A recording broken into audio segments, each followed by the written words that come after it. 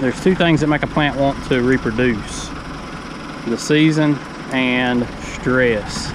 And you can see these strawberries right here. These are the Camarosa that we're planting. You can see they're starting to put out runners. And what that is, right here's a good example. It's reproduction. This is a tip. These are grown in big greenhouses with a lot of biosecurity in Canada. The reason they do that is because they have no humidity up there, and so they have no disease pressure. So we can get certified, clean, disease-free tips from Canada. They ship them down here, stick them in flats, grow them out for us.